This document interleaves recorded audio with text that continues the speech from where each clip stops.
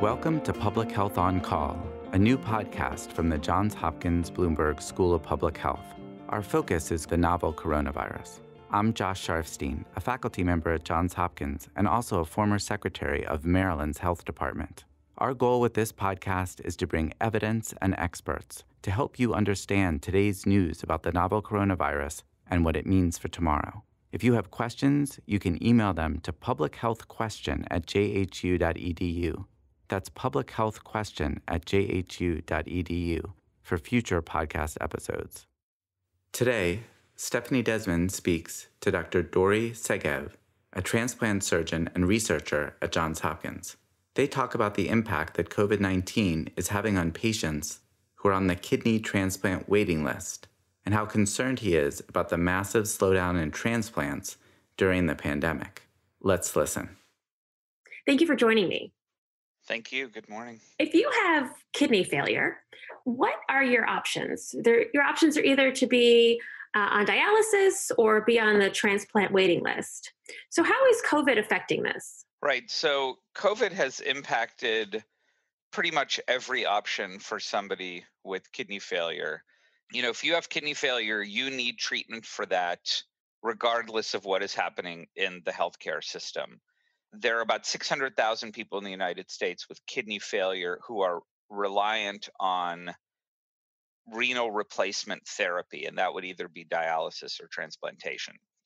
So if you think, most of them are on dialysis because we don't have enough organs. So as a side note, I would ask anyone listening to register as an organ donor because we need more organ donors at any time in this world. But if you're on dialysis, you need to go 3 days a week to a dialysis center. And everybody across the country is staying at home for fear of getting infected with coronavirus, ending up with COVID-19 disease and, being at risk of dying. And so, people are staying at home, avoiding even the store or the park. Yet people with kidney failure have to go to a dialysis center, and they have to go 3 times a week. And dialysis centers tend to be relatively crowded. There's a ton of patients there and a ton of healthcare workers there taking care of the patients. Very hard to practice social distancing and avoid risks of viral transmission at a dialysis center. And in addition, the people who are on dialysis are also at higher risk for the impact of COVID-19 should they get it, because those with comorbidities, such as kidney failure, are at higher risk of dying if they get the infection. So they're at higher risk of catching the infection because of the inevitable conditions of receiving dialysis 3 times a week and the immunosuppressed state that you are in with kidney failure. And then they are at higher risk of more severe impact of COVID-19 should they happen to acquire it. My 89-year-old father-in-law goes for dialysis 3 times a week. And at one point he was afraid to go. And I had to tell him that he was definitely going to die if he didn't go for dialysis, but that hopefully he wouldn't die from COVID if he went. Yeah, it's scary. You have to go or, your kidneys don't function, and that's inevitable death. But it's scary for people who are on dialysis who know that they're at higher risk to go to the dialysis center 3 times a week. I'm very scared for the dialysis population right now. So the other group are folks who are very high on the transplant list, which I understand that the transplant list has been shrinking. Well, so there are about 100,000 people waiting for a kidney transplant in the United States. They are on dialysis. They are waiting for a kidney transplant. For that group, COVID-19 has also been a bit of a disaster because we are doing far fewer transplants in the United States right now because of this disease. Obviously, there are a number of worries, some of which are directly related to transplantation and some of which are indirectly related to transplantation. The first worry directly related to transplantation is that if we transplant somebody, now we really have to immunosuppress them. So now this puts them at much higher risk of acquiring diseases such as coronavirus, and possibly puts them at higher risk of dying from the disease should they acquire it, although this is not yet known. One of the biggest problems is that we're having to make these life and death decisions for people based on very, very little data. We really don't know if people who get a transplant are at higher risk of acquiring the disease, are at higher risk of dying from the disease. We just don't know. But there's this worry, obviously, that that would be the case. If we transplant somebody, we suppress their immune system, and now we're going to get them into trouble. And, now we've not done them any service by any means. The other worries are that when we do an operation on somebody, we take up an operating room and a ventilator. And then after the operation, they take up a hospital bed. And if they did well, they won't be in an ICU. But if they didn't do well, or if they have any complications, they might end up in an ICU, again, taking up hospital resources. And people are worried that, they're worried about taking up hospital resources that should be saved for patients with COVID-19 that then are going to be taken up by transplant recipients. As a result, the impact on transplantation in the United States has been dramatic. And you can see if you look at transplant numbers over time, around March 15th, there was a huge change with somewhere on the order of about 20 to 30% decrease in deceased donor transplants and nearly complete pause in living donor transplants. Again, these are difficult decisions for patients. So, for example, if we are trying to decide whether we should transplant somebody, we have to think about the hospital resources, and then we have to think about the risk of leaving them on dialysis versus the risk of putting them through a transplant and sending them out into the community, immunosuppressed, at risk for COVID. And that risk benefit equation is different across the country based on sizes of waiting lists, based on COVID incidence and prevalence right now, based on available hospital resources, and also based on the patient. For example, if the patient is at the very top of the waiting list and we think the pandemic will subside in 2 months, then we delay that patient by 2 months. If the patient is 3 years down the waiting list and we think that the pandemic will subside in a year, now we delay that patient by 4 years. Who has an offer today?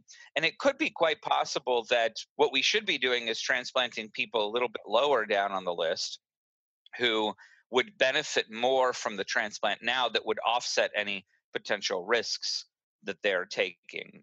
We've done 2 major research studies on this. One is to figure out what the impact has been center by center across the country, and I just kind of summarized that for you.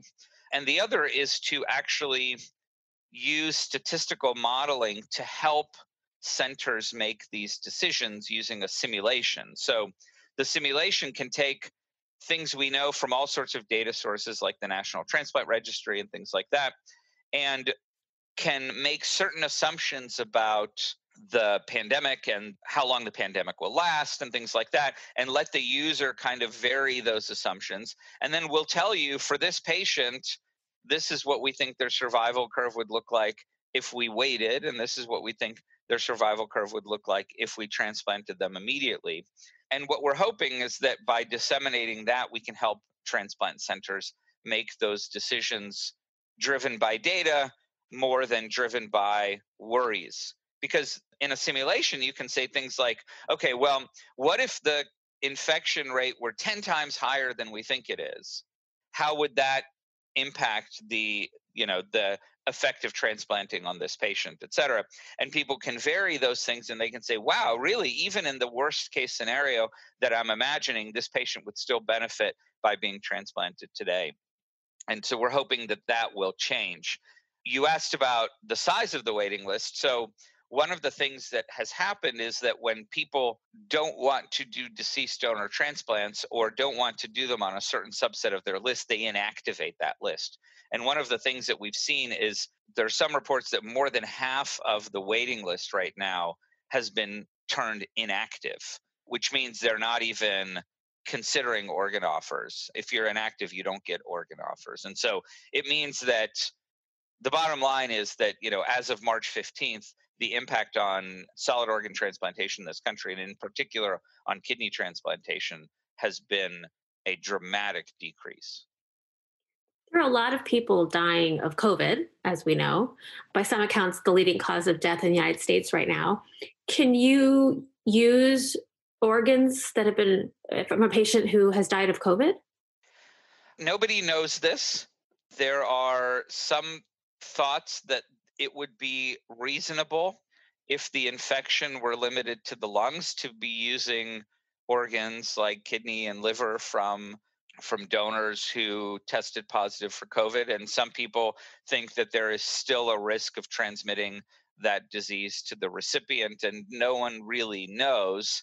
I would say our bigger challenge in transplantation is to reopen our field in general, to do transplants, period, rather than trying to expand this to transplants from people who are COVID positive. Now we have testing, so we can quite reliably test whether we think a donor is at risk of transmitting coronavirus to the recipient.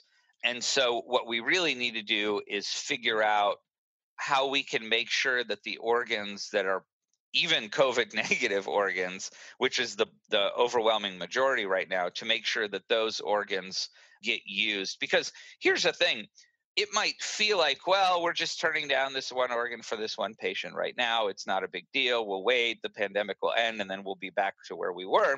But every time we take an organ that could be used for somebody and we don't use it, and we basically put it in the trash, there is one person on our waiting list who will not get transplanted and who will die waiting for an organ, period. Because we have taken an organ that somebody on the waiting list could have had, and we've not used that organ. And that's my big concern is, sure, if I were in New York City right now on a waiting list, I would not want to be transplanted because I wouldn't want to be anywhere near a hospital, and I wouldn't want to increase my chances of getting COVID-19 by any factor.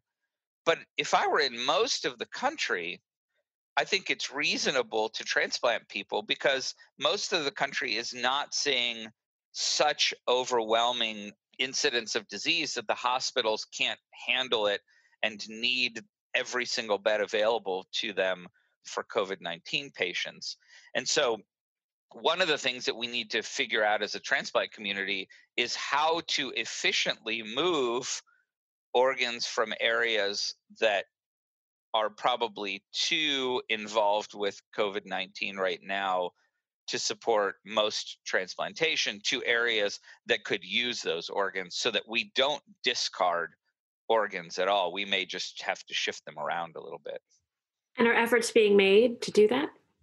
There are efforts. A lot of the shifting around of organs in the United States is left to sort of a combination of UNOS, which is the United Network for Organ Sharing, which handles organ allocation policy, and the organ procurement organizations, the OPOs, who handle the donors themselves. The OPOs have their own share of challenges right now. For example, a lot of hospitals won't even let the OPO staff come in to talk to a potential donor's family about donation because, again, most hospitals don't allow visitors, and there's all sorts of restrictions there. But some clever OPOs have created remote systems to, monitor the patients, the potential donors' medical situation, and to deal with the hospital staff remotely, and to have remote conversations with potential donor families and things like that. So there are some OPOs who are being very creative and being very successful in weathering the storm and continuing organ donation, and then trying to move these organs to other regions that are more, let's say, open for transplantation right now. Dorry Segev, this has been a fascinating conversation. Thank you so much for joining me. Thanks for having me on the podcast. Thank you for listening to Public Health on Call, a new podcast from the Johns Hopkins Bloomberg School of Public Health.